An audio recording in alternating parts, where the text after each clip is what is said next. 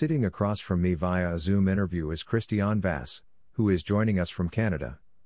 The reason for our conversation is that recently we ran a series of episodes regarding livestock guardian dogs that generated a lot of interest amongst our viewers. Some of those lengthy interviews touched upon Kuvasz, but sometimes they did not portray the breed in a positive way. Thus we thought it would be very interesting and worthwhile to ask an expert who resides on the other side of the world, where there are harsh living conditions, specifically in Canada. He is involved with Kuvasz and has experience and insight regarding how Kuvasz are performing on the other side of the world in a very different environment, in a different climate and under unique challenges. So, we are talking with KUVASZ. First I would like to ask Christian to tell us who he is. Where does he come from? Where does he live now?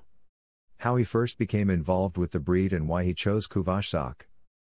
Good day. I'm Christian Vass, the president of the KUVASZ Club of Canada, a function which I have been serving since 2017. However, my history with the KUVASZ goes back to my childhood. I received my first KUVASZ when I was 10 years old.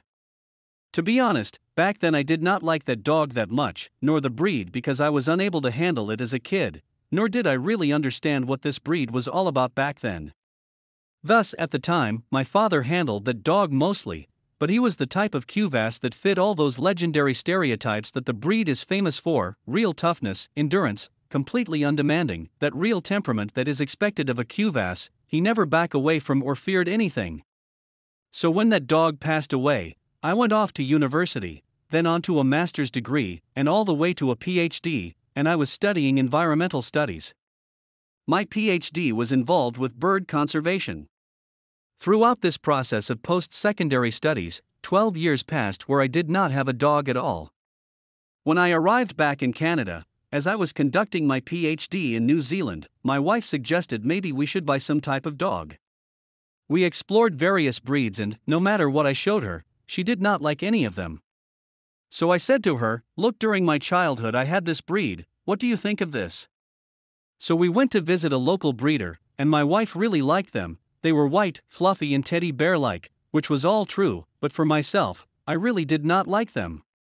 When I saw these dogs and compared them to the KUVASZ I had remembered from my childhood, this was a big shock for me because they did not resemble Kuvasz, at least not what I consider a correct KUVASZ, but their temperaments were also completely different.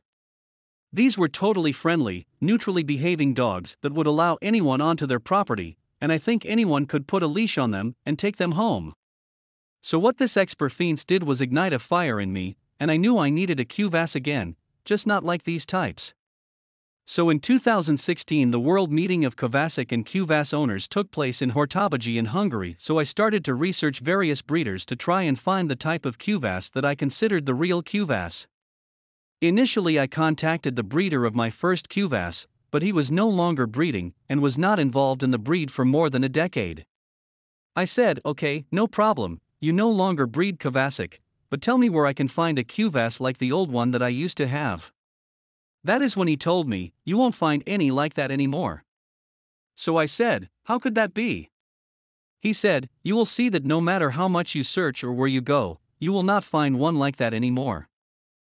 Nonetheless, he suggested a few people I should contact, so I went and sought them out, and as I contacted more and more breeders, explored their dogs, looked at pictures, and even visited some, I started to realize that he was right and the current dogs were not what they once were, but I tried to find something similar and suitable. So when this world meeting concluded, I brought home Borza Party Orseg and she became the foundation botch of my current breeding program. Everything was built off of her, and slowly various males were imported from bloodlines that I thought were work capable, and lastly I imported frozen semen from various males that demonstrated correct type and temperament in accordance with TAT. I thought was my comprehension regarding what is the old style KUVASZ. How were you able to test the working ability of the various bloodlines in order to choose which bloodlines were appropriate? In one part, one knew of the reputation of certain breeding programs and what others had said about them. Second, I considered the environments those dogs were living in, and of course there was also a kind of marketing in the part of those breeders. For example, I brought in a dog from Vojvodina, northern Serbia, from a place where I knew the digs were beside livestock and living in harsher conditions, and the pretext was present to enable them to be good livestock guardian dogs. There were also those dogs that I imported whose ancestors were placed in the field beside livestock in Transylvania, and one would assume if they were successful there, then they would also produce work-capable offspring that can work successfully in Canada. Sometimes, these two factors, namely the environment and having working dog ancestors, proved to be beneficial, and it did transfer to the next generation, but at other times it did not seem to have an impact on the working capability of the offspring. Either way, I was already attempting back then to try and avoid those types of dogs and bloodlines that Solil, why prioritized show dogs. Later on I will touch upon in more detail on the differences in the bloodlines, and talk about the selection criteria. In short, this is a brief synopsis about me. What is most important to understand about Canada is that we have such an opportunity right now, because first of all, this big country is relatively empty and sparsely populated with only 38 million inhabitants. We still have an Sundance of wild lands, we have a lot of predators, and we still have active farming communities, ranchers, and abundance of animal husbandry. Therefore, when you combine the facts that there is the abundance of predators as well as livestock numbers, it is without a doubt that there is great demand for livestock guardian breeds. So the demand for LGDs is huge, contrary to the constant narrative coming out of Hungary where they keep saying, well, this is the 21st century, and there is no demand for LGDs, and we should do something else with KUVASZ, to reform them or change them to better fit this new era, and that we should find them a new function. I completely disagree with this. And I am not only speaking about Canada, since we also send a lot of our dogs to the United States, to places like Montana, Wyoming, Idaho, Colorado, etc. In the western states there is especially great demand where there are now thriving wolf populations and predators. Moreover, we can look at other places too, such as Australia. When I did my PhD, and I went to various conferences, I met people who studied LGDs, and they were actively using the Italian maremma dogs. So then I ask myself, why are we not trying to utilize KUVASZ there, as it too presents a great opportunity?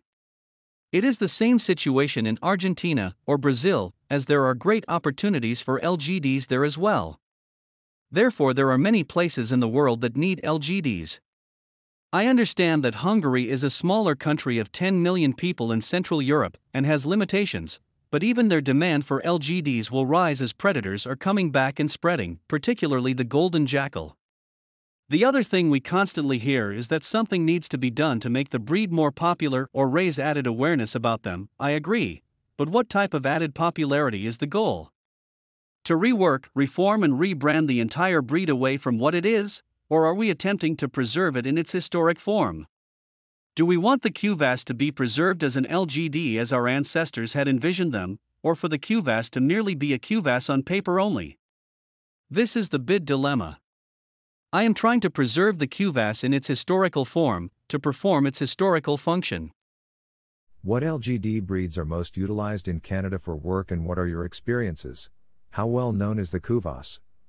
What are people's notions or perceptions regarding the KUVASZ? So here the most popular LGD breed is the Great Pyrenees, and I would say that approximately 60 to 70% of the working LGDs one encounters here are Great Pyrenees. The second most popular is the Italian maremma. After those it is the Akbash and Anatolian Shepherd. Sometimes other similar breeds are included or even crossbred with Anatolians, such as Bos Shepherds or Kangals. This is sometimes a matter or definition. Regardless, the Great Pyrenees and maremma are most popular. The issue with the KUVASZ is that when we go to various farming communities or sheep or wool events, and we start talking about the breed, most have never heard of the KUVASZ. Most just look at me puzzled, as they have never heard of them in their life. There are also those who have heard of the breed before and say, yes, I heard about them, but they are show dogs and perhaps they saw them when Westminster was aired on TV. Well, that is not a KUVASZ, at least NOI for me. And the third, but a minority says, yes, I am familiar with them, or I said one, but they are useless. Sorry. I didn't understand. You said, yes, I had one before, but is it useless? Yes, useless. Some describe they tried the breed, placed it in the field, but it did not work out, as either the dog did not guard, ran away, or had high prey drive and bugged the livestock. In their types of situations, I try and find out who did they have the dog from, how was the dog, how was the situation set up, what type of pack was the dog in, etc., in order to try and figure out what was the real reason that particular KUVASZ was not successful. Most of the time it becomes apparent that they tried to use Western bloodlines, and in my personal experience having dealt with them, the bloodlines here were less suitable as some lack guardian instinct, and in many instances they were diluted and softened to serve the purpose of an LGD. So our main goal is to have farmers try out the KUVASZ and give the breed a chance. In many cases then out dogs end up in existing packs with other LGD breeds. Of course, those who have had a negative experience with the KUVASZ, we try to convince them to give the breed a second chance. I will also add that there are sometimes also those farmers who do ample research, read a lot and hear that the KUVASZ guards differently from the Great Pyrenees, which is completely true. What am I trying to say? The Great Pyrenees and maremma are the types of LGDs that stick close to the livestock of flock, and do not readily leave further than a few hundred meters to engage predators. Meanwhile the KUVASZ guards more from a distance, patrolling a wider area, and likes to more readily confront predators. So there are those farmers who might buy a few of the close guarding breeds and a few KUVASZ, and theoretically they try to ensure that the livestock is protected both within the close parameter as well as at a distance. So they know these two breeds have a different guarding style, and this is certainly true. This is one reason I personally do not believe in cross-breeding LGDs, because they all have their own guarding style, each designed for a specific terrain and most suited to a specific scenario. By mixing two breeds nobody really knows what they will get. Would the offspring be more like a Pyrenees or a KUVASZ? Of course there are such mixes as accidents happen, and they are also mixed with maremmas at times as well. KUVASZ, at least the bloodlines I try to utilize, are more aggressive, more committed and tenacious than the Pyrenees and maremmas, especially towards people. Sorry to interrupt, but I want to ask, in the regions where your dogs end up working, what types of predators do the dogs mostly encounter or need to repel? I imagine Canada is a huge country and there are many different serious predators the dogs might face. Since the country is very big, we cannot generalize it as a whole. Here where I live on the eastern side, in Ontario, here black bears and coyotes are most abundant, and the population of both of those predator species is increasing. Coyotes are particularly problematic, and they are a predator that originates from the western side of the continent, but they are moving eastward and spreading, and are also crossbreeding with wolves as there is natural hybridization occurring. Such a mix brings about an animal that is much bigger than the typical coyote, but is also capable of adapting to more near-urban environments, unlike wolves that are predominantly weary of humans. Wolves in general are very shy and stay away from people, but coyotes readily enter urban settings, and they sometimes even take dogs from backyards. These animals are often referred to as coy wolves. Sometimes coyotes can even cross-breed with domestic dogs, which can also create dangerous predators. However, if we consider what is out west, over there are serious wolf packs, grizzly bears, cougars, coyotes, black bears, etc. Regardless of the predator species, the dogs must be ready and able to face any adversary. This is why this must be set up very carefully, and we must interview the farmer and find out their exact needs and what predator challenges they face, get an idea of the exact environment, size of the land, topography and terrain, number of livestock that are to be guarded, the number of and species of predators, what type of threat and pressure do they pose, what are their patterns, what type of LGD pack exists already, and with what other dogs Mustang the KUVASZ coexist. These are all essential considerations to ensure the highest chances of success.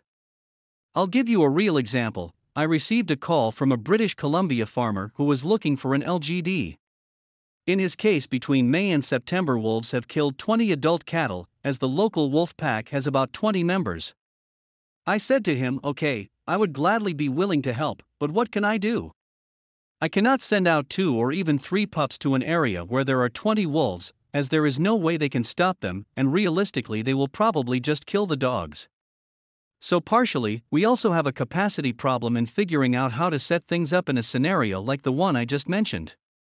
We need a serious adult LGD pack that can confront and stand a chance in such a situation.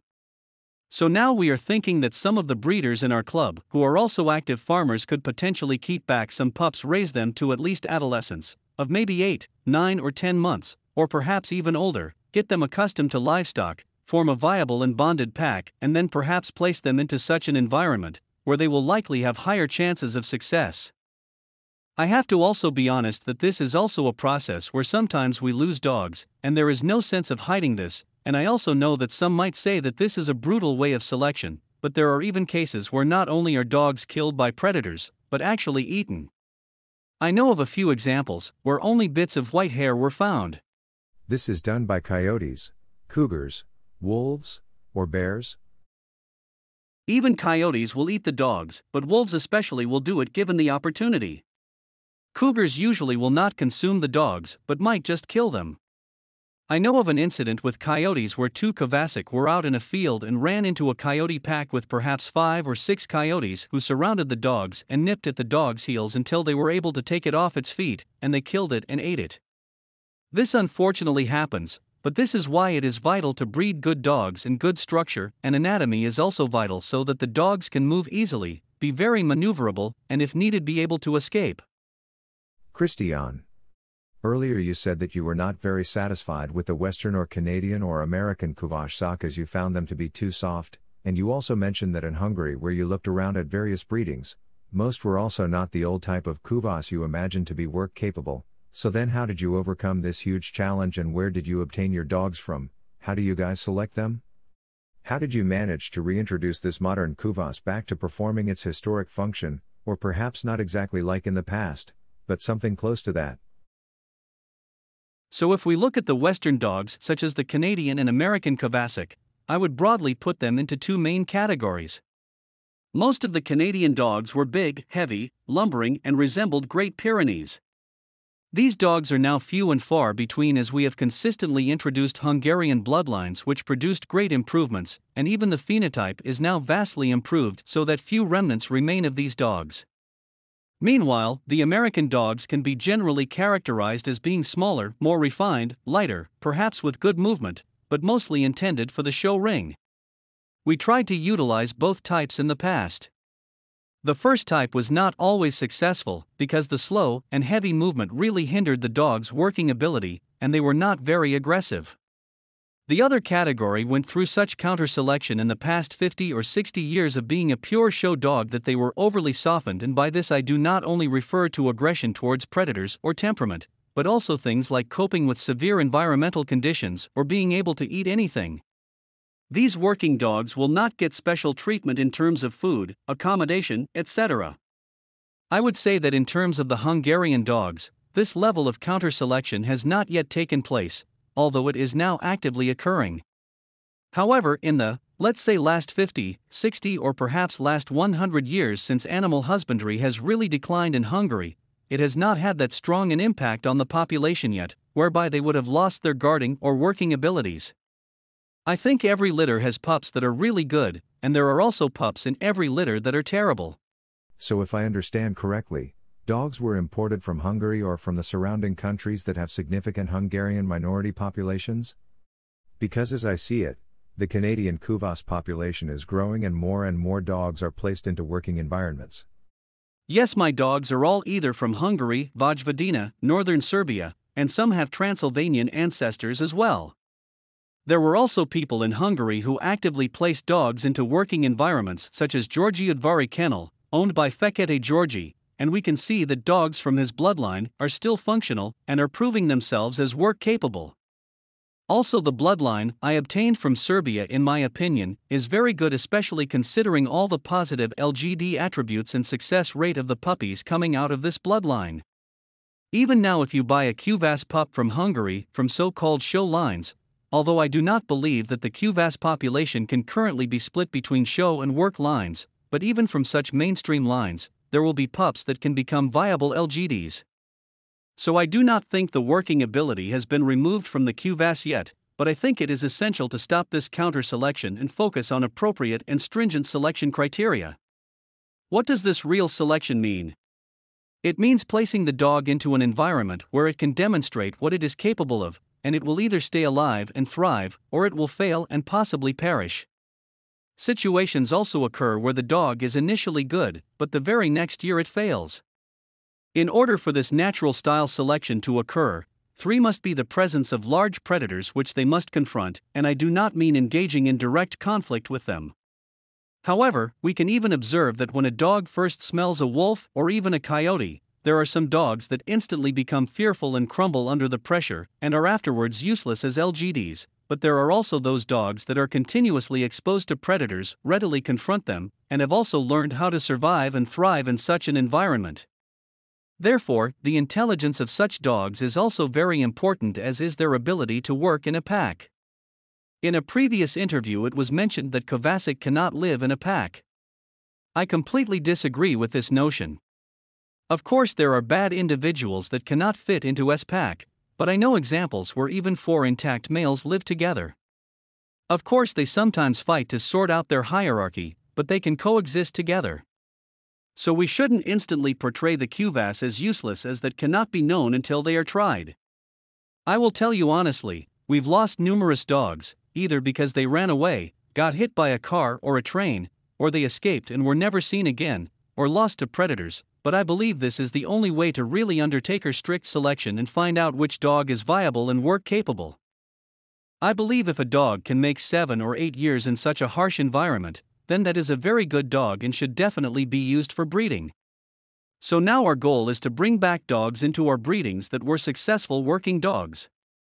We have brought back and mixed in some dogs like this already into our kennels, but the next step would be to directly breed working dogs from different places with each other and try and establish a pure working bloodline.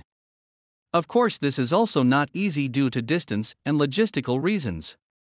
How big is the current Canadian KUVASZ population and how many puppies are born in Canada annually? Just so that our viewers can get a sense of the numbers and can compare them to the Hungarian population and trends. Here in Canada the population is growing, and only because there is a demand for the dogs. If there was no demand for our dogs, then the numbers would not be increasing. This year to date 96 puppies were born, and will surely have a few more litters, so we will surpass 100. If we look at the past 5 years since I have been leading the club, the population has drastically increased. Our entire club, all of us, are committed to promoting the KUVASZ as a LGD. We do not have a dedicated small part of our breeder involved in a so-called program of some type like we have seen in other places. Rather, our entire country is committed to the LGD cause, and therefore approximately 70% of the puppies born end up beside livestock. Of those 70%, not all will be good or viable, but a significant amount is proving to be successful. I reviewed our statistics, and during 2017 and 2018, in those 2 years we placed 90 puppies into working homes. Christian, do I understand this correctly? In Hungary numbers fluctuate yearly, but as I understand it the number of puppies born annually is between 200 and 300, and as I understand in Canada the number of puppies born this year will exceed 100 and roughly 70% of these end up as LGDs? Did I understand these numbers correctly? Yes, you understood the numbers correctly. I will also add that we have a few young or upcoming breeders who will breed in a year or two, and I am certain that we can exceed 150 puppies in a few years. But my real goal for the club that I set is for us to reach an annual puppy birth rate of 200 puppies. I think this is completely achievable, as we currently only have 3 breeders, but in a few years' time we will have 6 or 7. So we want to achieve 200 a year. This is a huge achievement, as slowly you will reach the numbers of puppies that are born in Hungary. Is there any type of support from the Hungarian side, from perhaps breeders, or official breed organizations or clubs? Is anybody providing you with any type of support or help? There isn't any. To be honest, it saddens me, but there isn't any.